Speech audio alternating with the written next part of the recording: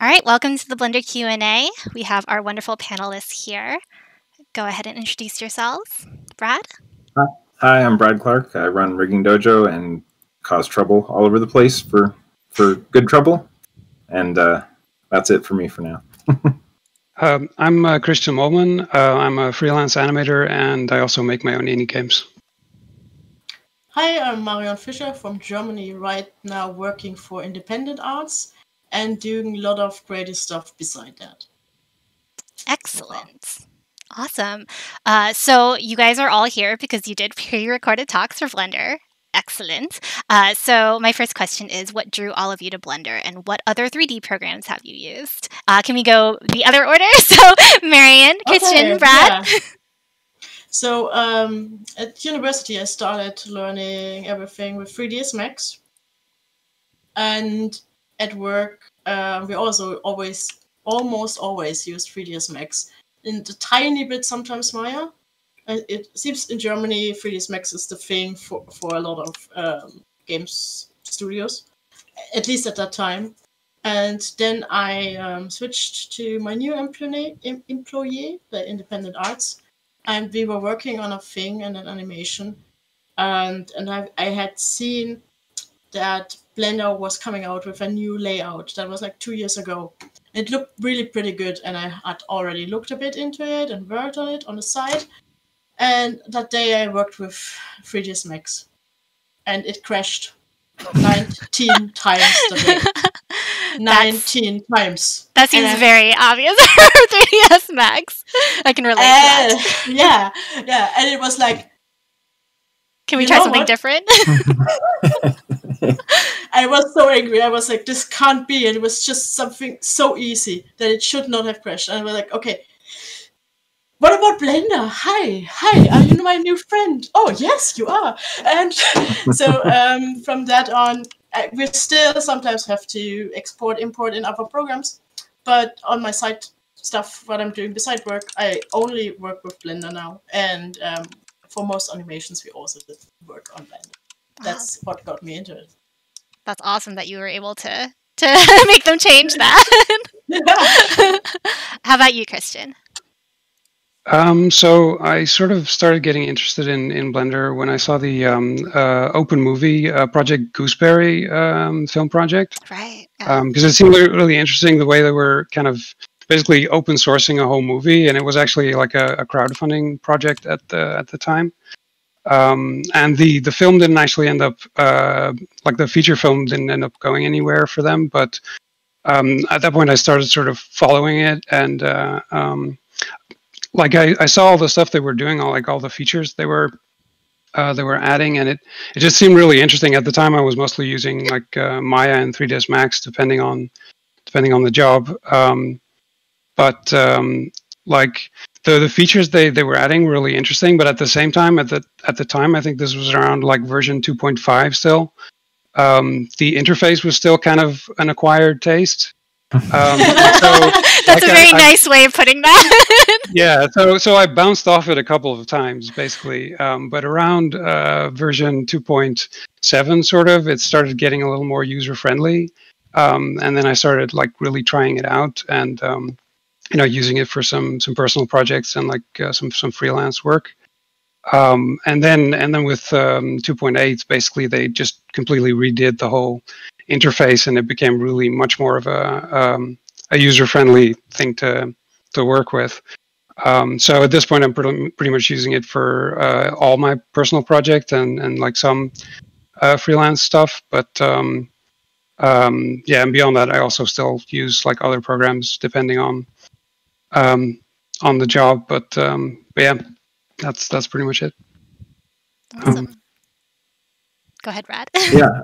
So I was volunteering at my son's and daughter's school, and they were doing a after-school club, and I knew of Blender for a while, but they were needing help with like 3D printing, and we were playing with stop motion 3D printing, so I was like loading up Blender and just kind of messing with it a little bit, and then 2.8 was really when I wanted to look at it again, because I've been a Autodesk / / Alias user for a long time, and across Power Animator, Softimage, XSI, Maya, Motion Builder, Max, and then just having all that knowledge in my head when I went to look at Blender, I was like, okay, well, this is not really, I don't, there's no reason for me to look at Blender at the moment. And then Grease Pencil stuff started coming out, and I was really excited about that because I was teaching an animation club after school for kids, and we were using different stuff. And my son wanted to do an animated short film, so we started playing with Blender and Grease Pencil, and I had to learn it just faster than he was needing to ask me a question. And he was like 10 or 11, and then I got him up to speed on Grease Pencil, and then I left him alone for a weekend, and he did like a 2-minute animated short with animals running and fire. Like he just spent the weekend animating and did all this work in it. And I was like, how did you, I don't know how you got all that done, but he was dragging stuff in from the internet and dropping, images into Rotoscope, and like, it was just really seamless. And that was on a beta. And I was like, I'm going to play in Blender just for Grease Pencil. And that's all I was looking for it. And then I started to explore the nonlinear tools and just playing around with some of the other stuff and realizing that there was like no information available. And that started where I ended up now, which is telling people how to use Blender. Getting more job offers and work because of that than Maya or Motion Builder at the moment. So that's amazing. I don't know. It's good. It's amazing. So, kind of jumping off of that, you use Grease Pencil, and Marianne, you've used Grease Pencil a lot too because you're a 2D animator. So, what makes Grease Pencil in Blender so different from any other program that has like these 2D elements? Can you explain that to someone who's never used Blender before? There's so many stuff. It's a broad question. I mean, actually, my talk was about more or less about that. Just kind of a summary would be great. That you can actually draw nicely in a 3D program. Like that, no other 3D program offers that you can really draw nicely in it. There might be some weird add-ons or something, maybe, I don't know. But no other program allows you to draw in it. And that was really cool. And then that you don't have to switch to another program to get any 2D stuff in. Right. And then that I can... So I'm actually not a 2D animator. I'm actually a 3D animator at work. I'm doing 3D animation. And then all the rigging tools that I knew from Blender, all the bones that we use as 3D animators, I can just use on my 2D character and not have to draw all the single frames. That is the cool thing in that. Yeah. That's making Ink so different. But if you want to draw every single frame, you can still do that. So there's a lot of freedom and a lot of possibility to mix all these techniques. Overall, it's very fascinating topic.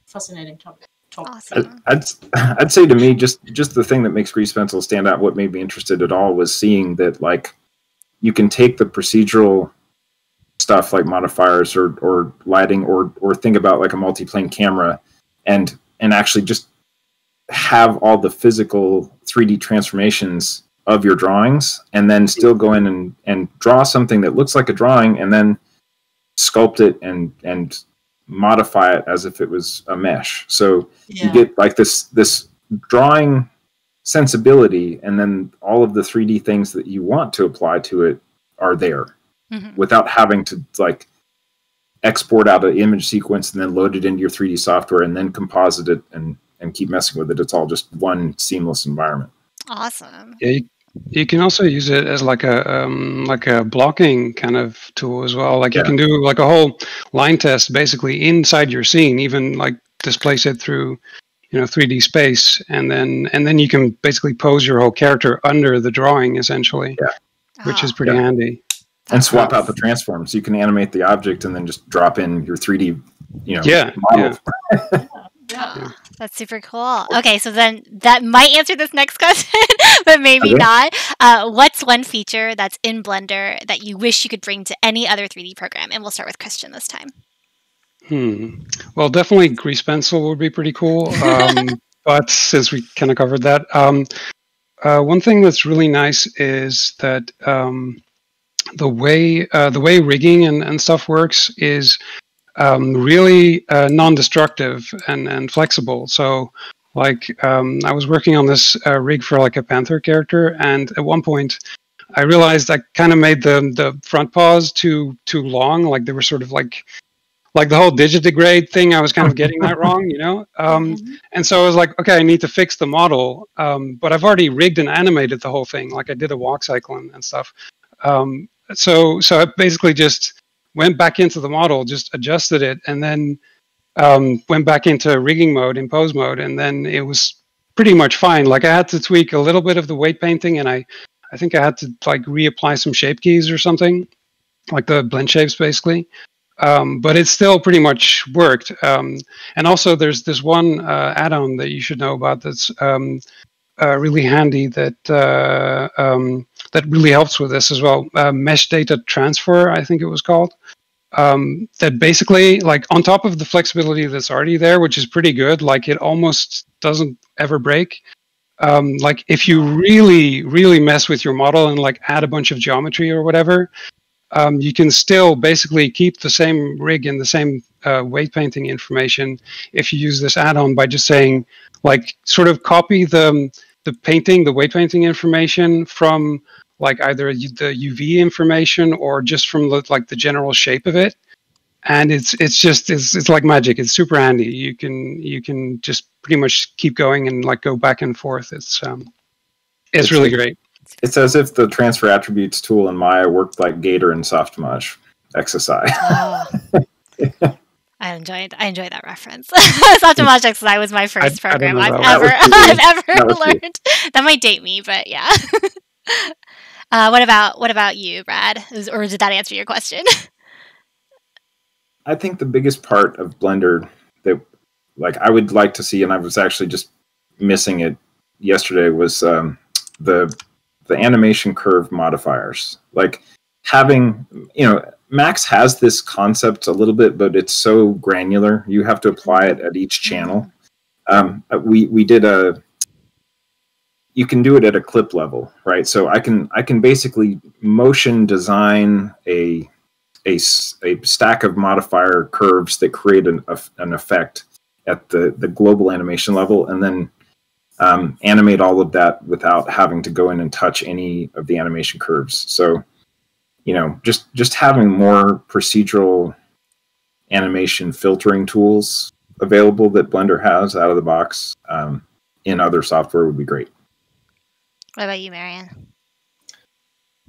The stability, what brought me to Blender. I mean, yeah. Brought me there. Marianne's just going to throw shade at 3ds Max the entire time, which I'm okay with because I've also worked in 3ds Max. I still like it. Like it's a younger brother that's a bit crazy. You still love them. But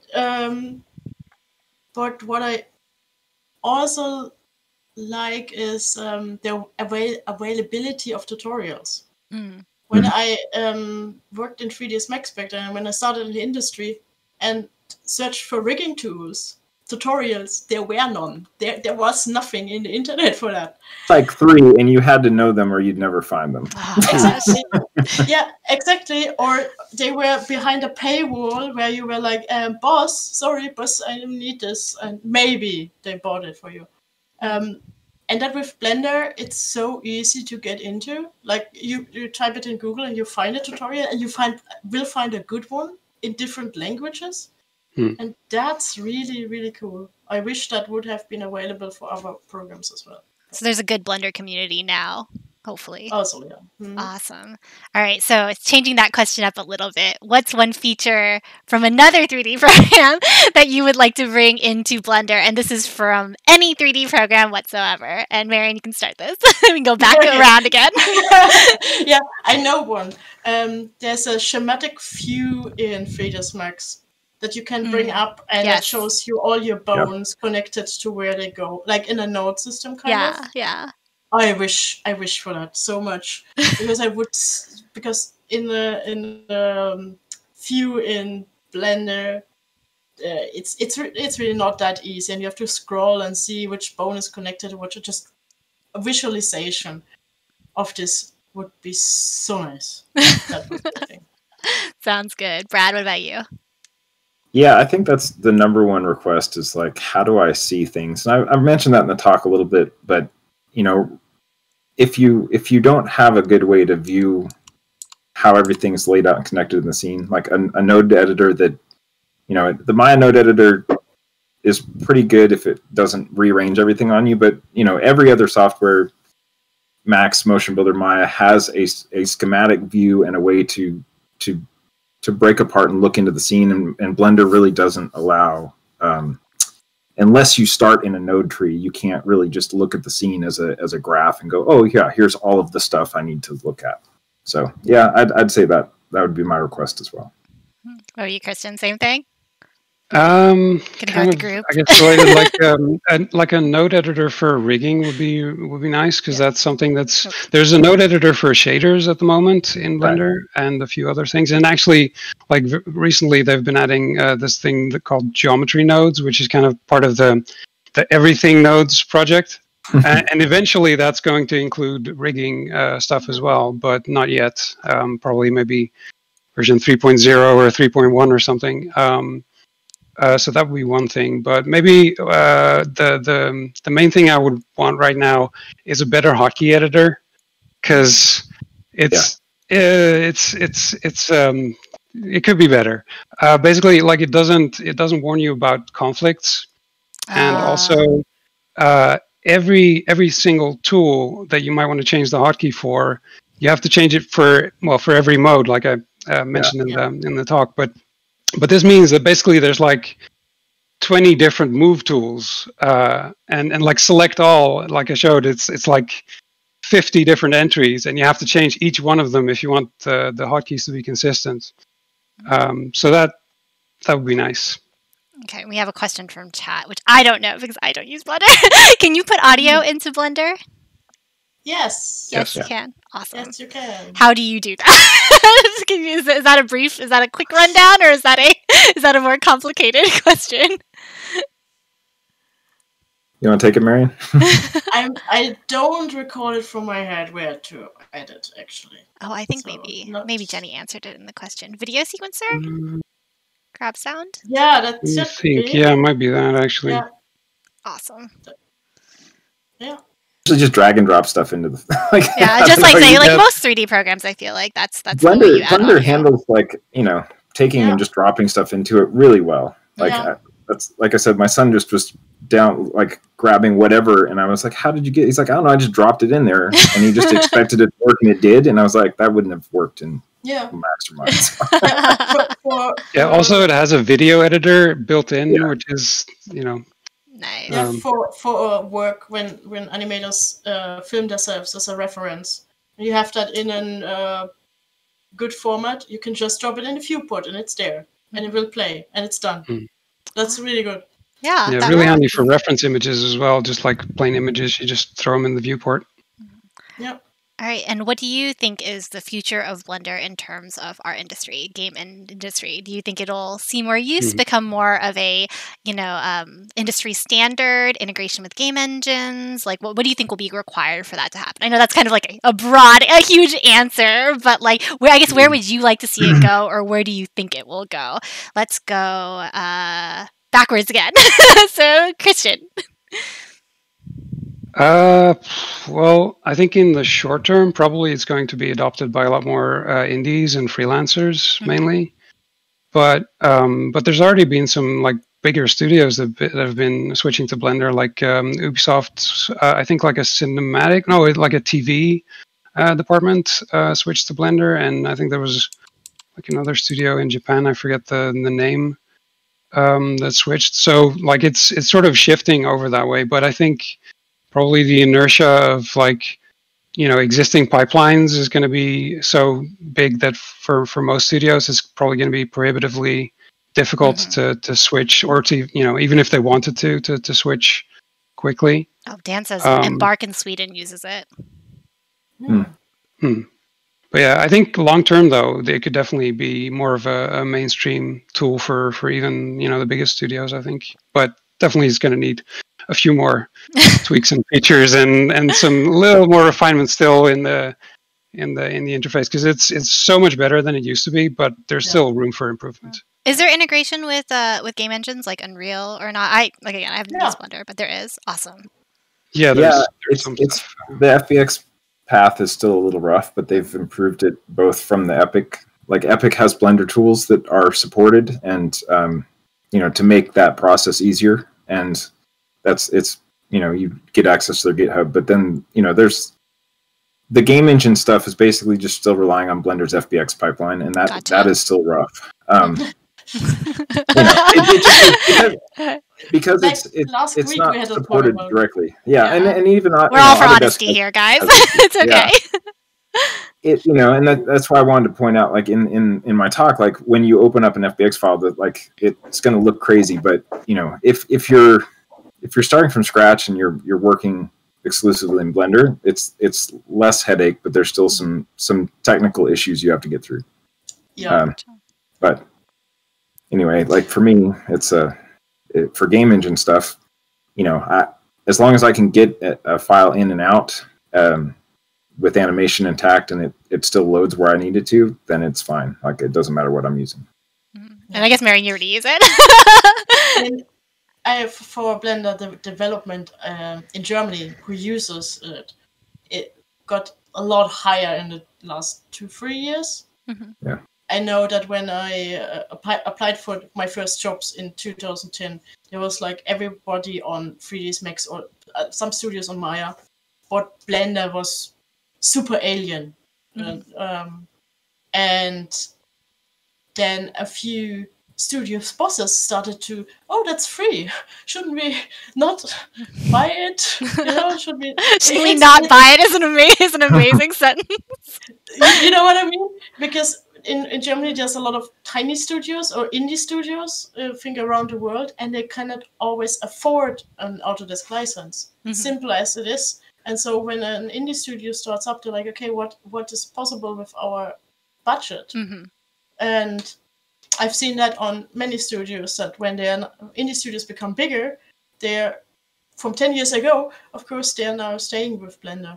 And some studios in Germany also changed for the tools, because Blender now has overrun on some extended the other programs, and it's seems to has more resources to edit tools as well. So it seems to get more and more handy. I still think there should be a lot of improvement, but the amazing thing is Blender does improve a lot, and that's really cool. So from my perspective, and from the perspective I had in the past, I think it will become more and more.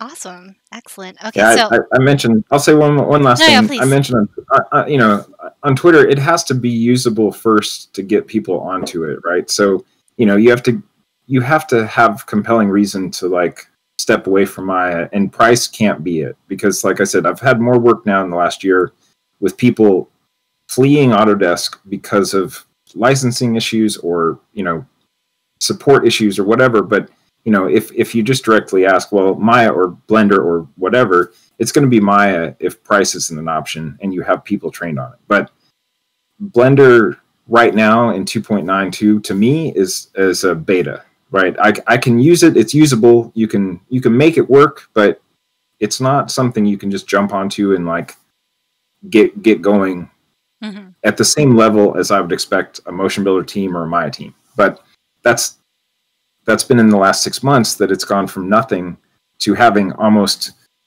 it's to being a functional tool you can use at least the same level as Maya, right? And meanwhile, there's been no animation updates in certain other packages for years, and the functionality is improving, and there's some incremental changes, but it's not going to replace any of those software at any time soon as 100%, but it's about to be 100% usable to just drop into and use it whenever you need to, and not require everybody to be on an Autodesk product. So we have a question from chat. Do you have any advice for big studios that might consider a move to Blender, but they have years of in-house tools built for Autodesk DCCs? Yeah, this might be a hard one. Just do it. Yeah. just explore the tools, right? Like again, the functionality that I would need from animation rigging is there, and it's either better or just slightly behind in certain ways. But you may have a huge pile of tools that you developed in Maya that Blender doesn't need because it doesn't have those problems. Like half of my scripts are just to work around basic issues that Maya's never fixed in 20 years. Yeah, absolutely. Right? Like, and that's the honest truth is half of the problems Maya has that you solve through tooling is because it's Maya and it's flexible and it creates some it allows you to build those workarounds and rely on them for years, where Blender, you just move the bones around like Chris did for his mesh and nothing breaks, or you just subdivide your mesh and it's very less fragile as a tool than Maya is, and so you can just go in and bash things around and come out the other end unscathed, where Maya would immediately punish you. So yeah, that's a very compelling case as someone whose Maya crashed multiple times this week. Right? Yeah, I'm just I'm anti software punishing the user. I'm just gonna clip this and then just put it in front of my leads and be like, "Hey, so how far are we into this game? How many rigs do we have to rebuild?"